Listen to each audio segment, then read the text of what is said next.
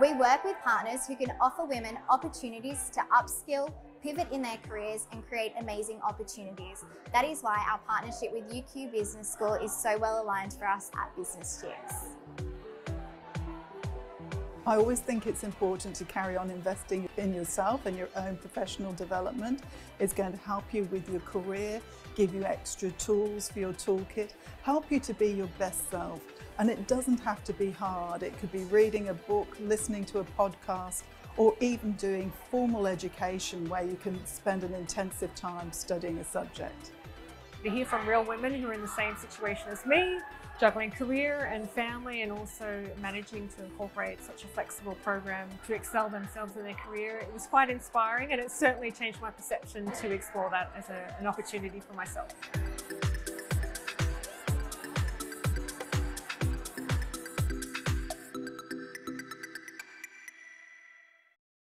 I could have my...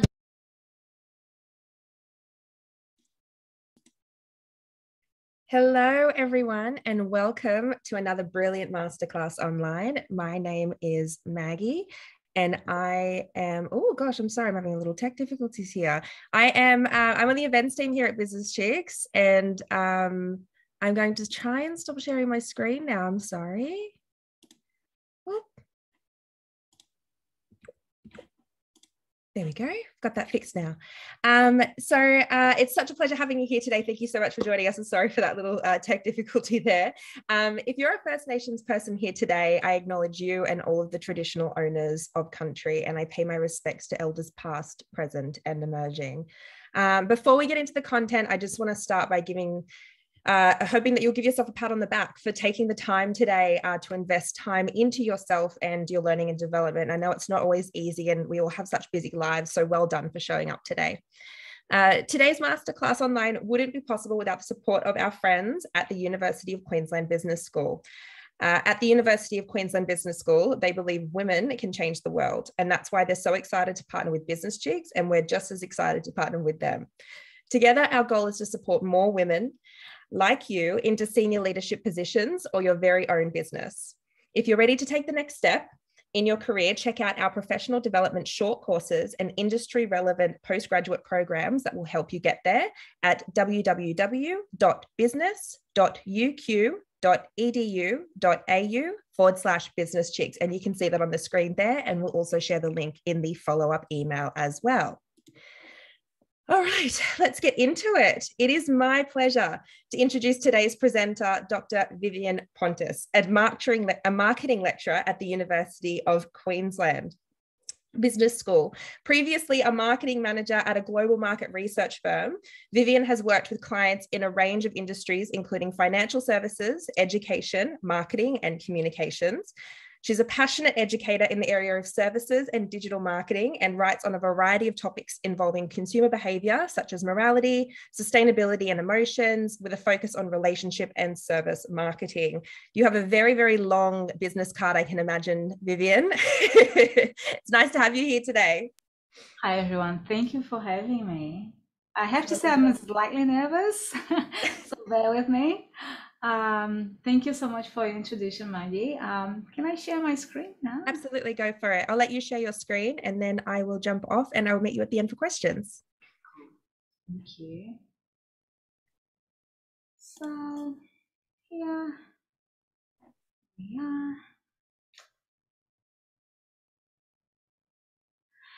So thank you for having me, and for those of you who I hope you have snacks, because they told me why they should give up their lunch for, and I was like, oh, maybe we should have lunch together, but I will be talking and you can be eating. And I was invited to talk about marketing in a socially conscious world. You'll see that in here I'm trying not to be too academic-y, and I also tried that towards the end. I have some maybe useful and simple tips, so how we can connect in a deeper level with your consumers, because this is what this is about today. But this is my agenda. I'm going to talk about me. I'll talk about emotions, value. So that's when some little bits of the theory and maybe some frameworks might come in place. And I'm hoping this is not too repetitive for you. We will talk about this changing consumer and how their wants and needs, they are so dynamic and they change all the time. But what we as business can do to deliver the consumers what they want and they need. And we're going to talk about some intangible things such as doing the right thing. And then, as I mentioned, lastly, I will see if I can give you some ideas on terms of next steps. So about me, as Maggie mentioned, I started my career back in Brazil, as you might have noticed. I worked in many different industries. I started working when I was actually 14 at Benetton. And after that, majority of my professional experience was within the services industry. So I worked with banks, communication industries, energy, and the last places that I worked on, they were education focused. So my career, my academic career started in 2011 at Monash University, where I was a lecturer in fundamentals of marketing and strategy. So that was a very fun experience. I moved to Brisbane and started my PhD here at QUT, which I finished in 2020. I briefly went back to the industry working for RACQ. So it's a big insurance company. Now they have their own bank and they just bought an energy company. And it was a very happy moment in my life where I started my sustainability research within RACQ. And I come back to the industry, to academia because, well, I really love academic research. Maybe let's put it that way. So today I work at the University of Queensland teaching a variety of courses. So this is about me professionally, but I want you to know me in a deeper level, and I can guarantee that it has a meaning why I'm oversharing a little bit about myself. So this is me, or who I want to be in this world. So you see here, I have at the very top, I have my friends at UQ. And I have my mom's group. I have, in here I said that I am a Australian because I am Brazilian by birth, but Australian by choice. I'm also an educator. So in here you have these are all very recent pictures actually, from the last day of the semester where one of my groups, they have done an excellent presentation for a case study. You have in there my family. I'm also a volunteer. So this, and lastly, but not less important, I'm a proud mama of two. So I can imagine that many of you relate with these multiple roles that we have in our lives, and they influence who we are and who we want to be and how they perceive us, right? I think all of these things I'm showing you, it reflects who is the ideal me, who I want to be and how I want to be perceived by my friends. And hopefully, if they see me as a friendly person, as a positive person, as someone that's responsible and good in what I do, and I'm trying to do the right thing, I think this is a reason for them to be wanting to be around me. Or not, maybe they don't like that. And I tend to say, because I'm a good Brazilian, that I'm like Poppy. Who is aware of Poppy here? Poppy from Trolls. I love hugs. So some people don't like hugs too much, but I'm being able to convert some of my friends, and now they do hug anyways. But how does that translate to business? So business, not very different from people's and our own identities. We want to have an identity in which reflects what we do for our community, for our consumers. So they want to do business with us for longer. So they want to be in a relationship with us because we are good. So in this way, what I'm talking about me is maybe how you should start perceiving your own business. What is your business identity in terms of everything that you do? Not only about your service, like you provide a good service or a good product, but what else, right? So I think this, when we talk later about the changing consumer, this is what they want to see as well.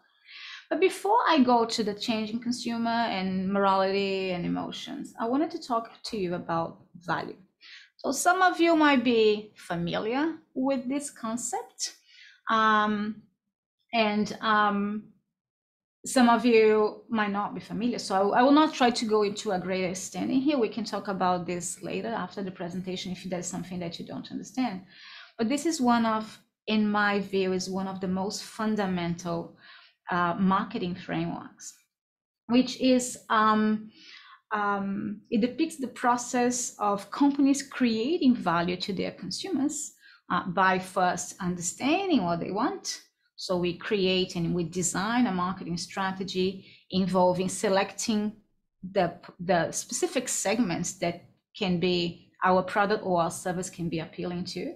We design the 4 Ps, and we create a program in which we try to build a relationship with these consumers. If we do this very well, we will be able to capture value from these consumers. But in this case in here, let me explain better what value actually means. Value in here means your product or your service, your offering in a marketplace. So let's imagine here that you provide advice around fitness, or you provide advice around buying, selling houses, or you own your own hair salon. So this is basically the core of your services. But your value is actually what makes people choose your service and not the competitor. Because you can have many hair salons, you can have many rental agencies or many fitness places. But why do they prefer to go with you and not the other one? So value also is what differentiates you from your competitors. So a conscious brand, or a brand that cares about things around them, and that could be the environment, the planet, or the consumers, or the community, it should be a brand that's doing the right thing.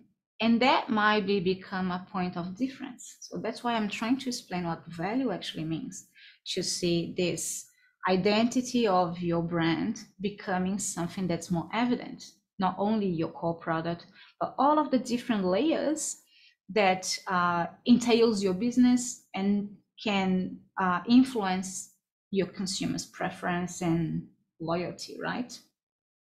So before doing that, we need to understand what the consumers they want. So this model becomes a little bit more relevant. In terms of what consumers understanding, what consumers want and need, and later on we're going to talk a little bit more about this, is that it is a very dynamic construct. What people wanted before COVID, for example, for hotels, they want a hotel that's cheap and is convenient. Now they also want that place to be so clean because people are more aware of all the problems with hygiene and contamination and stuff. So what they want and what they need, the priorities, they have changed after COVID in so many different ways. I'm just giving here one of the example. But these wants and needs, they constantly change. And they're changing now even more with the many different events that we had in society in the past years. So once you understand these needs and wants, and you keep monitoring those needs and wants, and you are able to deliver the value, it is more likely that you are going to be able to capture the value back from consumers. When I talk about the value that we capture back in here, it entails a range of behaviors that they actually go beyond the financial transactions. It's not how much they pay for your service or your product, but they are also highly beneficial for the company, such as they are quickly prompted, or they quickly spontaneously they generate positive word of mouth. They can give you feedback if a product or a service is not working as they should, so you can improve your product or your service. And it gives you an advantage in comparison with your competitors if you have that sort of relationship with your consumers that they feel like they can do that for you. They can also defend your brand if something goes wrong. And if you do everything well, it is more likely that delivering the superior value, including doing what's right in different layers and different spheres of your society, it can lead to consumer preference and loyalty. So just going back a little bit more and further explaining this concept of value. For example, if you own a hair salon and thinking about the consumer point of view, value for me, the offering entails not only the haircut, but If I had an easy booking or cancellation system that's normally done online or via phone, what's more convenient? If the price matches the promise, or if it's a transparent pricing strategy, if you have the adequate products for my hair, because we all have different hairs and we know how much that can be influence the outcome of your hairstyle. If the customer service is polite, if they're friendly, and also when you get there, it is a clean environment, all of the tangibles that we can see if it matches your expectations. But obviously, because consumers, they evaluate all of those things to have an idea of your offering or what you are offering for them. If this is reasonable enough or meets your expectations, their expectations, so they come back. So I'm not gonna go into much detail in here, but value, it's all of that and a bit more. However, this is what you give and that you have total control over that. But value has many different meanings as well. So the problem that we are solving for our consumers, that could be a haircut, that could be renting or buying or selling a house, or that could be getting fit.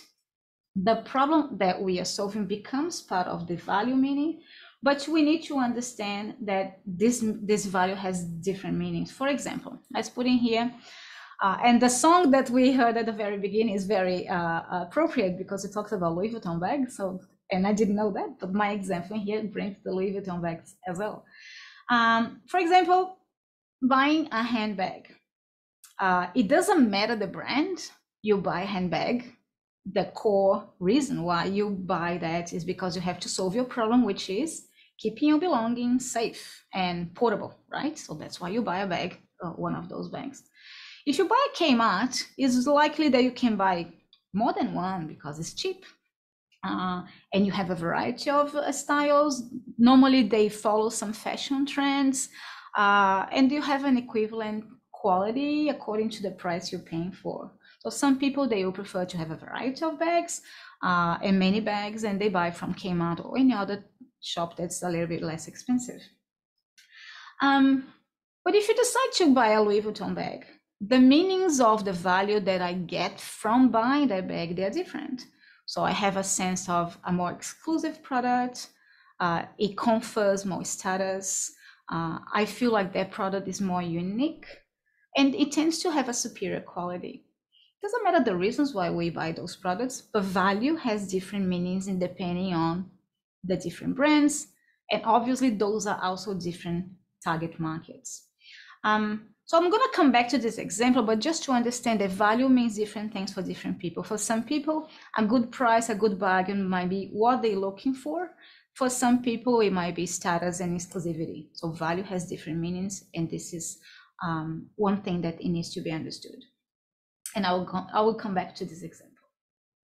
Now we understand that what value means, let's discuss emotions. So this is another part. Everything is gonna come together at some point, I guarantee. And I will bring you a more personal example, all the way from the late 90s in Brazil when I was working in a bank. So this is the Bank of Brazil. This is around late 90s. So this is how a queue to get the teller to do any business that you have with the bank, they looked like in Brazil. Probably they still look like that a little bit. So you would probably stay 2 hours in a line just to do a simple transference or deposit or withdrawal. You would stay 2 hours in there, easy. And then as I was very excited when the news about the new ATM machines and the range of services that will be available that will make it possible for us as a bank to deliver a superior value to our customers and will make us more efficient, so that obviously it would generate more satisfaction. So the customers, they could get their business done in maybe less than 15 minutes with the use of the ATM machines. So my main job and our main job in our group, in our team, it was to explain to those consumers what they could do in the self-service stations, things like withdrawals, or they could make deposits, and they could do the transferences, pay bills, etc., a range of stuff, right? So I was one of the customer service specialists talking to hundreds of customers a day. And although some of them, they were actually thrilled because they would spend like 5 minutes and they'll get their business done for the day and they could enjoy whatever else, family, having a drink, having a longer lunch, whatever. But to my absolute surprise, some of our customers, they were angry. So this is what we get. And it was not just one or two. We have maybe 30% of our customers, they were actually very angry. So different reasons for that. One of the main reasons was that without their consent, we removed their opportunity to connect. So for some of those customers, the chit chat with the teller, it was their only conversation in the day. And we removed that from them. So they feel like they were being forced to use a technology they didn't want to, they didn't know how to use. And beyond that, some customers, they were afraid of making mistakes because they didn't know anything about technology. So emotions were various emotions, from frustration, from fear, and then some people were angry. So after that experience, so that was one of my first more memorable experiences in services of many experiences, that I started to be more aware of the magnitude of emotions and how they affect customer relationship, and the importance of understanding the customer's wants and needs, so we have positive experiences. I'm not gonna go much into that, but just for you to understand, in the consumer journey, there are many moments, different moments that relate to different touch points. Like a touch point could be how I navigate your website. Another touch point, it could be how long I wait to get someone to pick up the phone, or it could be when I meet someone in person, if they smile to me, if they remember my name, etc., etc. Some of these moments, especially the ones that involve consumer to employee interaction, they can be tailored to promote positive experiences. Some of these moments, they might be more important than other ones, but all of them, they should be positive experiences. So in here, we have in here in the pink line, this is when we meet expectations. Consumers are happy when we meet expectations. But the fact that they are happy doesn't mean they're going to be loyal to you. They can be happy with many different service providers, right? So they switch to service providers when some others have better offerings. So when you exceed expectations, the consumers, they are delighted. And in our case of the ATM machines, that was exactly what we did not get from some of them. Some of them, they were frustrated. Some of them, they were angry, even saying that they would change banks because of that situation. So why is this important? It's important that we identify those moments that matter from the literature of emotions. We know that peak experiences, when you have emotions, they are very strong, such as delight and anger. They tend to be more memorable.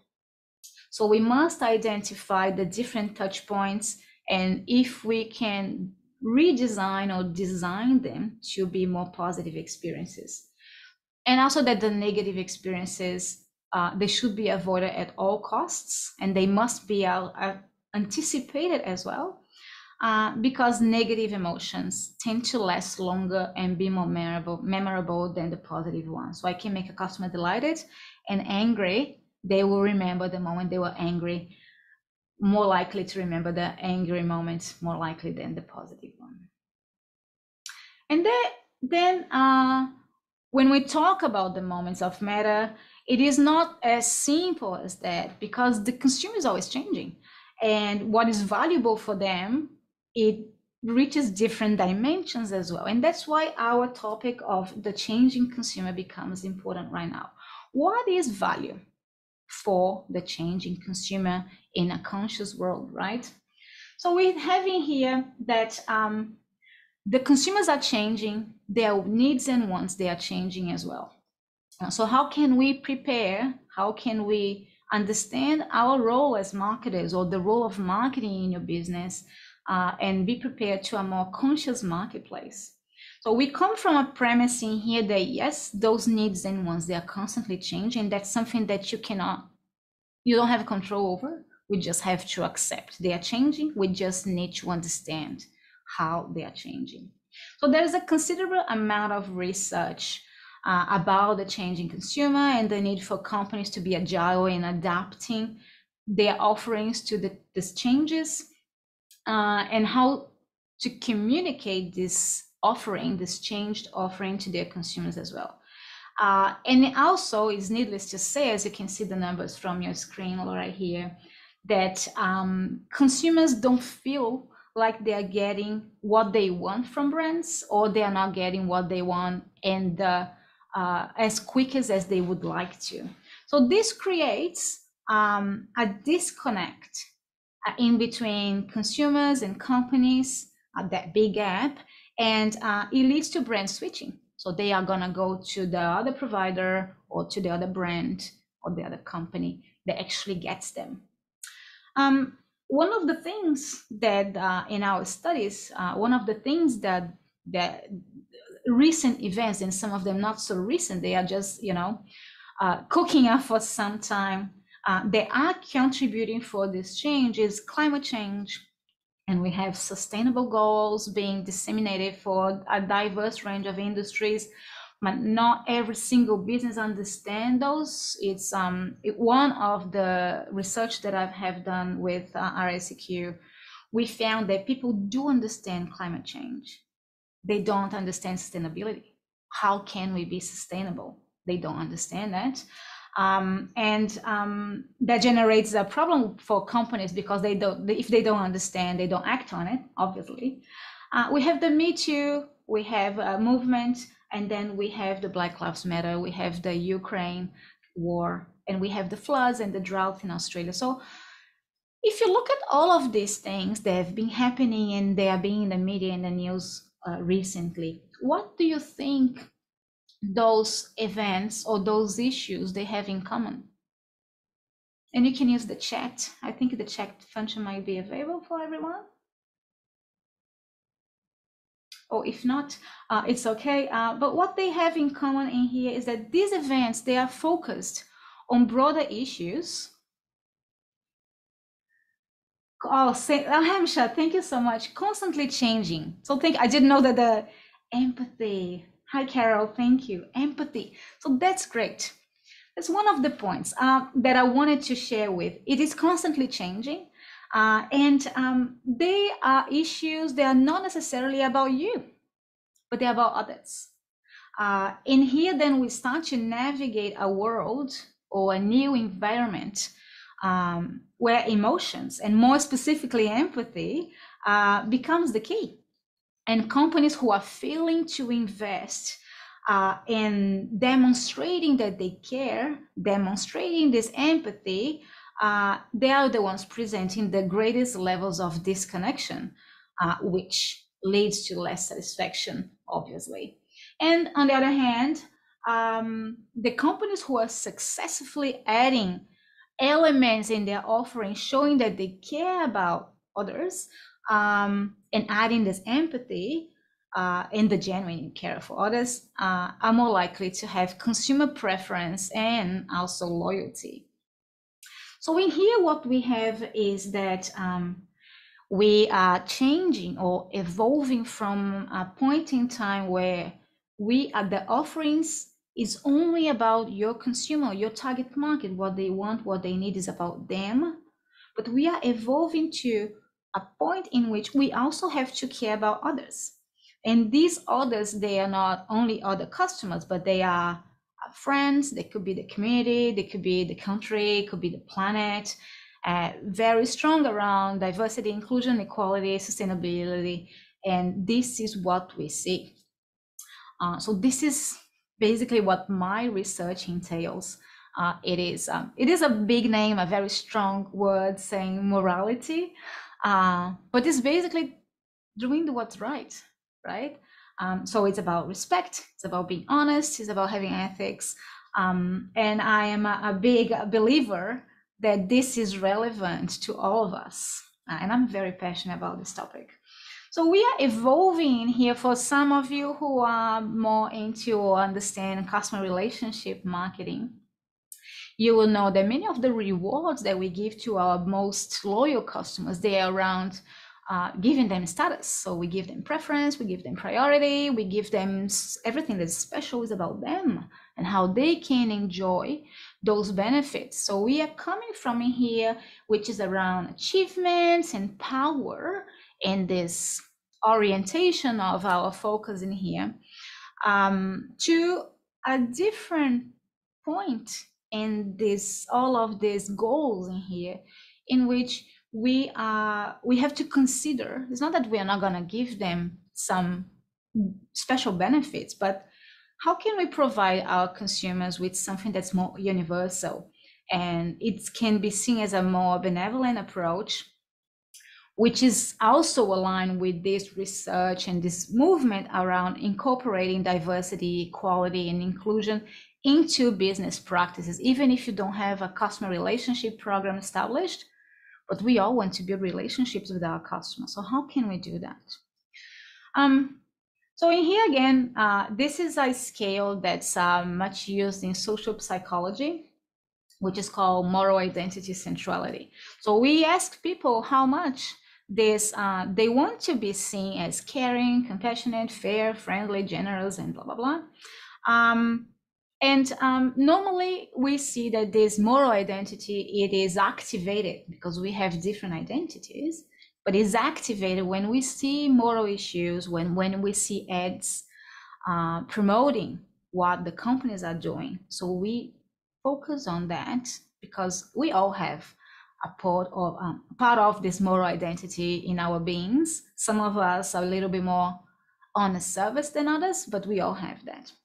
But why I'm saying that to you, why I'm bringing here scales of social psychology, it is because we understand that although those individuals, they want to be seen as good and caring and compassionate and generous, and they want to do the right thing, they do not always have the means to do so. And that's why we as business companies, we come into place, helping them to be who they want to be. Like I'm showing you in my first picture, I want people to be seeing me in a positive light, so I'll have more friends, because I love having friends. With companies the same. So how can we help them to be who they want to be? So consumption, and that's a concept that's not rocket science. We consume things that help to reinforce our self-identity. So after all of these different events in the world, where we don't care about us much, but we also care about the others. We are deeply concerned about the outcomes of others and the well-being of others. We are going to give preference to brands that help us to express who we are and how much we also care. So some people, they will pay an extra to consume fair trade, and some consumers will actually make sure that the clothes that they use and the bags that they go to the supermarket with, they also help to, they make highly recognizable what they stand for, such as in here, rolling with the team green. So I am a socially responsible, I'm a green consumer, and there's nothing wrong with that. I look good because I do that. So this is a cause that's important to me. So we help them to be who they want to be, if we are able to incorporate those values in our offering. And then we go back to my Kmart and Louis Vuitton example, which is, although values in general, what we offer to our consumers, a handbag from Kmart and another handbag from Louis Vuitton, they will have different meanings. The moral values, they don't have, there is no gray line in there. They are relevant to everyone.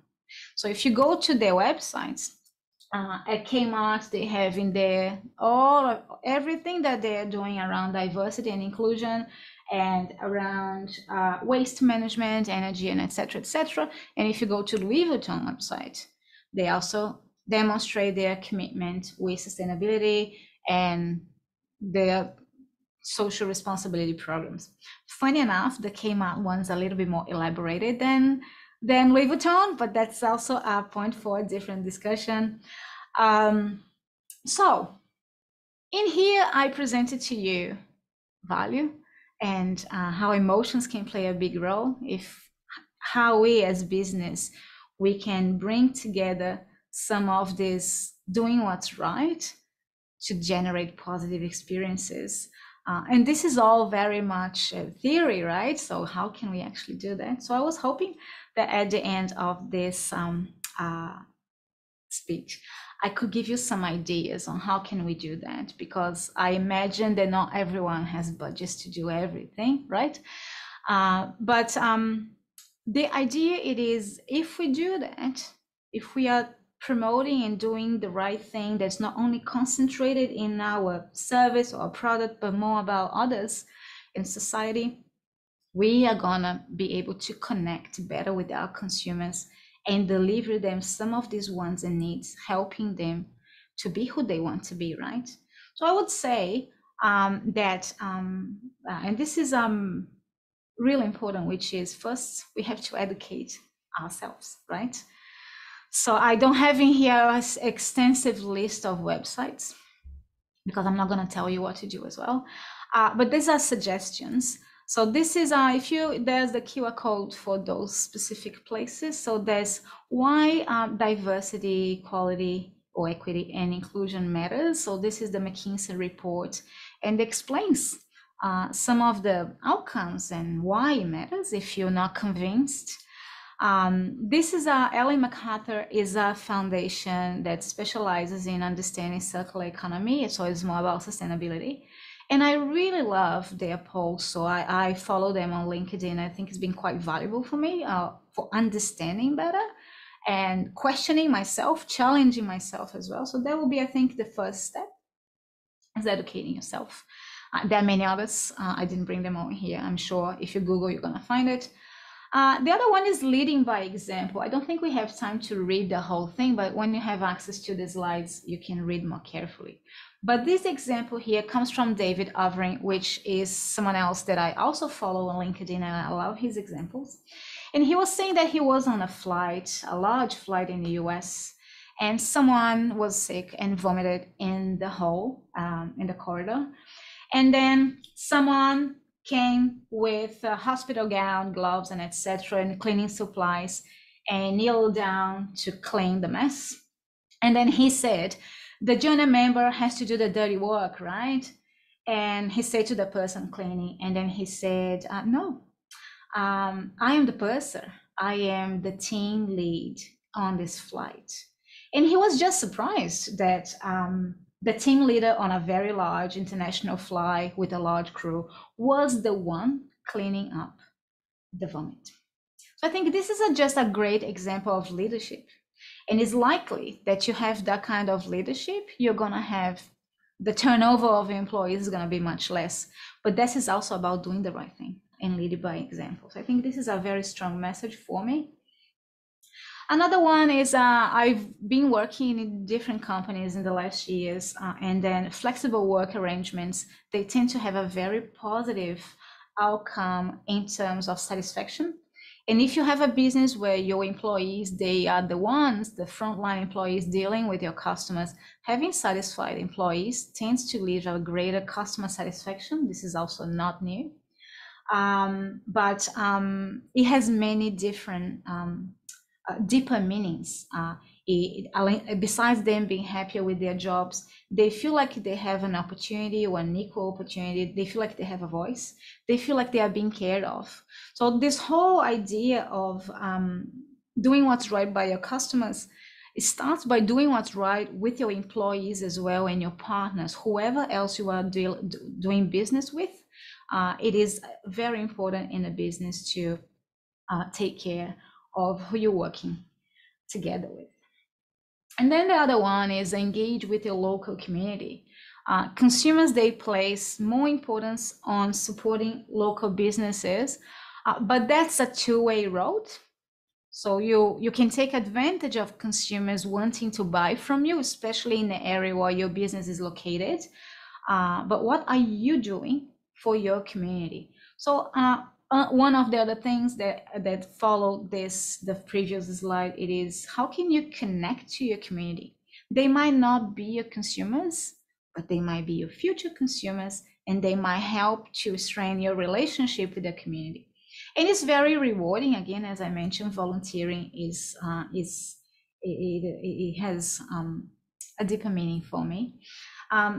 But as a suggestion, you can do this as a company bonding activity. You can get your team and do something together if you have the time. You can find a fundraiser, for example, that's that the cause is relevant to either your team or a team member, or maybe the business next door. So you can do something together as well. And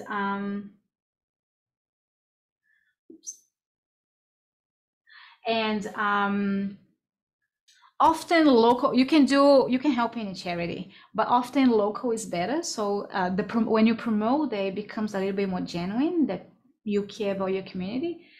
If you cannot donate your money, you can donate your time.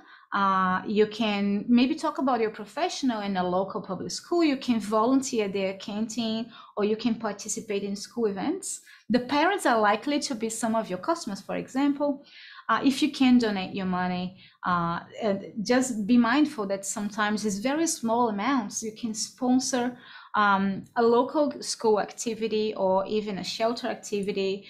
You can do, for example, ice blocks for a sports day.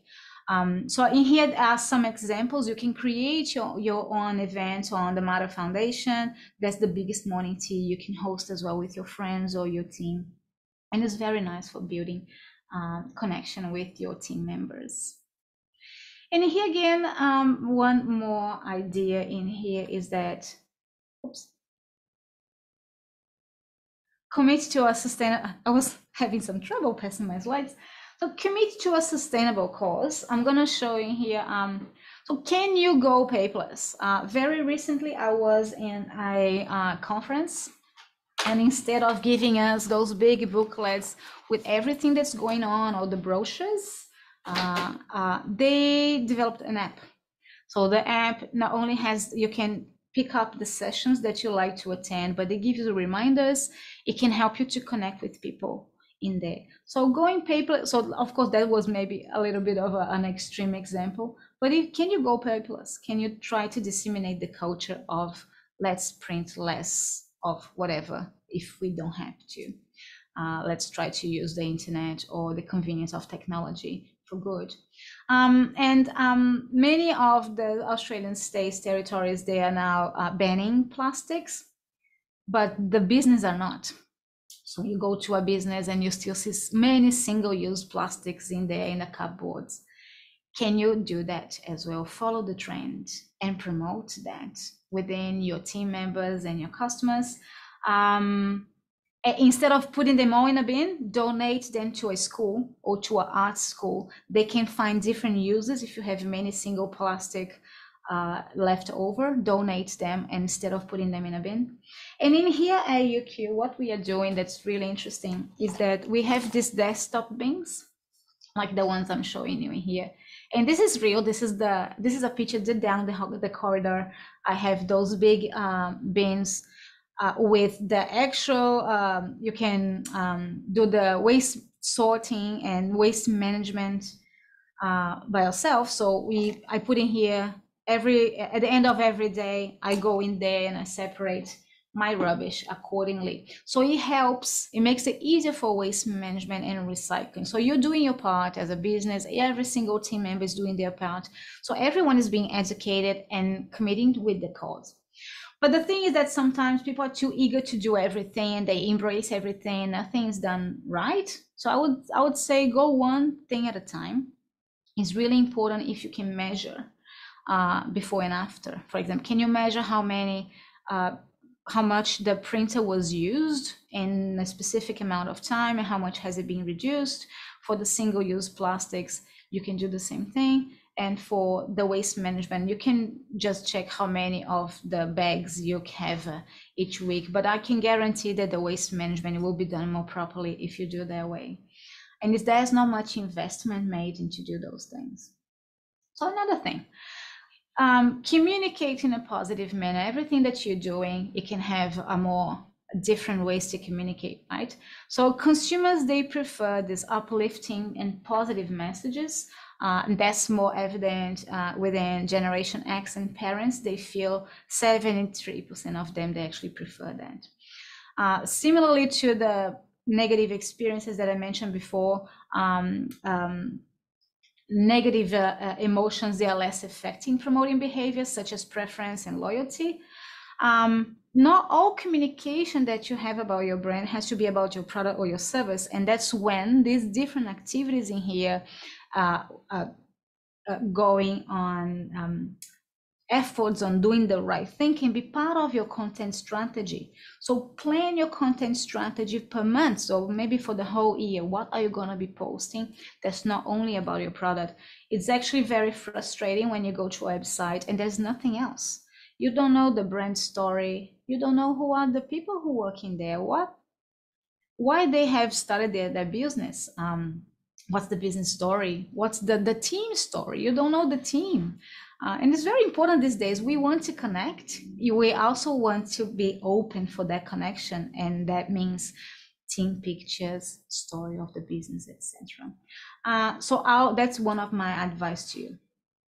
Another thing that's really important, and even my students, they have been noticing that, is that most of the times the website, the ads that you use, all the communication strategy, there's no diversity. And maybe I'm not saying here fire your employees. I'm not saying then hire more diverse, a more multicultural background. That's not what I'm saying. What I'm saying is it's something to be considered as well about story diversity and inclusion. Is your website prepared to attend for different needs of vulnerable consumers, for example? So this is something you have to consider. And when you do everything, when you were able to do maybe some of those things, you promote what you're doing. You can decorate your store with the stories and activities. You can post on your preferred social media platforms. And you can also inspire your consumers to join you on board of your activities to do something together. So I'm here at the end of my presentation, and my research interests, as you can see from here, morality, emotions, services, and sustainability. If you don't feel like talking about this today, we can connect, and I would love to hear from you if you want to discuss any of these topics further. I will get back with Maggie now. Oh, maybe I can just go back in here with my Maggie, my contact. Yes. If anyone wants to connect, I give preference to email and LinkedIn. So this is my LinkedIn and emails if you want to connect. And Maggie will help me to facilitate the questions now if we have any. Yeah, great. We'll also share your contact details in the follow-up email as well to anyone who's registered, or if you're watching this afterwards, you would have received that email as well. So, so you can connect with Vivian. All right. So while we're waiting for some questions to come through, Hamsha made a good point, and it was one of the questions that I had as well about, we had a workshop on neurodiversity and I thought it was fantastic. And my question to you was, are there any workshops or courses that you know of, or even just subject topics that you think would be most valuable for employers to put their employees through, or even for business owners or, leaders of the team to go through themselves? I think one of the, I'm not sure if I get your question correctly, but I would say that normally when we have a business, we are very much goal driven, like sales driven, and this is everything that matters. And we sometimes showing emotions or vulnerability, it can be a sign of weakness. I will try maybe to disseminate that this is not the case these days. People want to deal with people and they want to deal with individuals. So maybe understanding the impact of having this connection and showing empathy can actually drive sales, because people feel that connection. And I'm not sure if I answer your question. Yeah, absolutely. I mean, you make a really good point too, that, sometimes a lot of the education and growth opportunities, which are still great, are based around, sales strategies and, marketing strategies and that kind of thing. But I think it's so vital as well to, to Hamsh's point, like, doing workshops on neurodiversity, mental health topics, sustainability, like, working together as a business to what you can do, to do better work moving forward, even diversity and inclusion workshops, So yeah, I think it's great. Yeah. And what happens sometimes as we have a UQ, although it's a big organization, is that we have one person that knows more than everyone else, and they disseminate their learning. So you can have one person for diversity, another person maybe for equality or different topic or sustainability, and they can come up if they are interested. You're not going to force your people to do those things, but if they have any interest, they can dedicate some of their time to learn that and extract what's more important and that can be applicable to the business. So that maybe one strategy, instead of having everyone doing courses, you can have one people or team doing stuff together. And I'm saying that because I don't know the sizes of the companies we are talking, so I'm trying to cater for just small businesses, but the bigger businesses, they can have teams learning different things and being in charge of applying those learning outcomes to the business. Absolutely. We've got a question from Adriana who's asked, she said, hi, what will be the main tactics to change brand perception? At the moment, we're doing some communications to remind the people of who we are, but how do we gain back their interest and turn around sales? Well, who you are is really important, but what you are resonates with your consumers. This is the first thing I would say, because we can be many things. None of them can be relevant to your consumers. And maybe that's what is the gap. And in coming from point A where they know for points to action, right? So what's actually relevant? So then we go back, when we look at the model, we go back to the research. Sometimes it helps to sit back with a good sample of your consumers, sit down with them and say, how do you see us? Because look, this is a complex or maybe a bit of a tricky thing to explain, but most of the time, how you see yourself, I'm hoping that's not the case, but sometimes how do you see yourself is not how your consumers see you. So you can say what you are, what you stand for, they don't see that. So maybe in there is a gap in communication in what the perception from the consumer is not exactly what the brand is doing. So I will go back to that to see what are you preaching? It is actually visible and tangible to your consumers, or is just a speech that they don't actually, they cannot actually see that in what you're doing. That's when, again, doing the right thing becomes important. It's not only about your product being great. What else? Because we have many great products and services in the market. Yeah, great. I will do that. But if you want to further discuss this, I'm happy for a chat. Yeah, that's great answer. And yeah, it's hearing from the consumer themselves is always the most invaluable feedback, and will always be so helpful. And Adriana just said amazing, thank you. So thank you for that. Hamsh just asked a question. We are now focusing on diversity and inclusion, waste management, sustainability, and what's next in the pipeline that businesses may struggle to meet consumer demand. Oh, that's great that you're doing all of that. That's amazing. I think what's next is communicating that. I would do that. Like, what's next in the pipeline that business may struggle to meet? Look, I think there's so much to do. I think one of the most knowing a little bit of circular economy, we all know that waste management is important. 96% of Australians say this is important. 16% of them actually do it, or they do it all the time. So I think make sure that your practices are correct. Make sure that you can measure the impact of your practices in sustainability or waste management, etc.